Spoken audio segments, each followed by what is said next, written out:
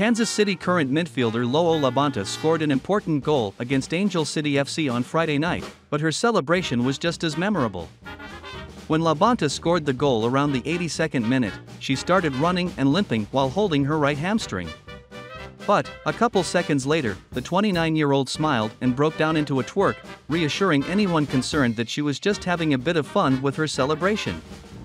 The trend of faking an injury and following it with the popular dance move has become increasingly popular on social media sites, and now has apparently made its way into the sports world. On the same night, the Savannah Bananas, an entertaining minor league baseball team, used a similar celebration when scoring a run. The player faked a hamstring injury while running across home, and then twerked with all of his teammates celebrating around him. So, what do you think? Do you like this fake injury celebration? Don't forget to comment below.